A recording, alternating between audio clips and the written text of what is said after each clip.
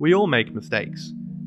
Nobody is perfect, and it's a fact of life that no matter how hard you try, you're bound to eventually end up in, well, a shitty situation. And while all mistakes have consequences, there are few that have been as devastating as Nate Myles, the former NRL player who fell just short of one of the sport's most coveted milestones. The story is an infamous one. Footy fans can no doubt recite most of the events.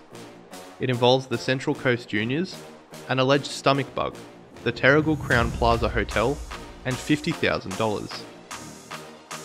This is how Nate Myles pooed his way out of Origin immortality. In 2005, New South Wales won their third straight State of Origin series, which was at that point tied for the longest Origin winning streak ever. But not for long.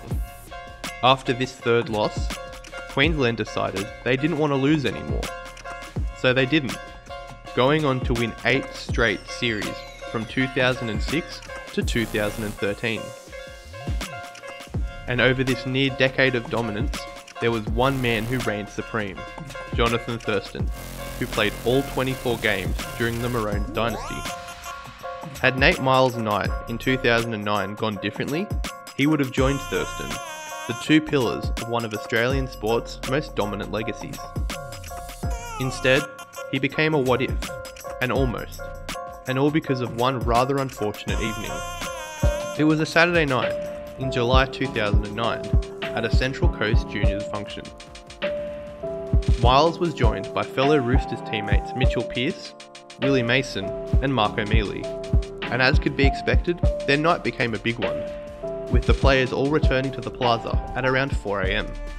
This is where the details get a bit blurry, but there are two things that are absolutely certain.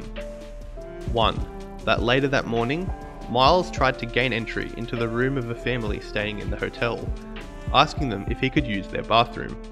They refused. 2, that Myles was found around 8 AM in the hotel's fire escape after going number 2 in the hotel's corridor.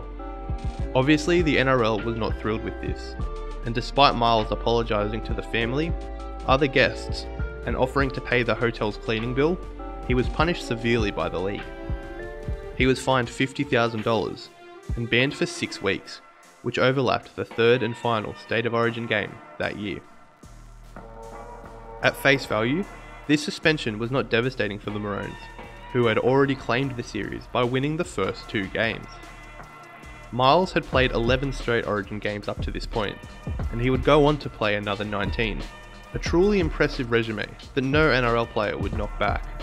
But due to his one missed game, the Queensland great missed his shot at true immortality, unable to say that he played every single Origin game during Queensland's miracle run.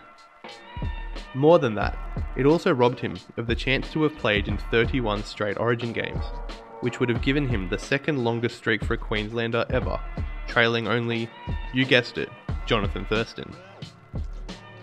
But despite this one incident, Myles' situation is nothing close to a sad story, as he goes down as one of the game's most successful forwards.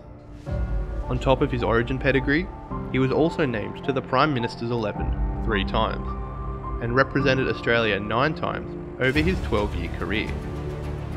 His last time pulling on the maroon jersey was Origin 1 in 2017, leaving the team with a strong legacy. He won 21 of his 32 appearances, earning the Wally Lewis Medal in 2012 and becoming a 2-time Ron McAuliffe Medal winner in 2012 and 2014, awarded to the best Queensland player in a series. For better and for worse, Nate Myles will go down in history as one of the game's most impactful Origin players of all time. It just so happens that because of this, his legacy will always be somewhat stained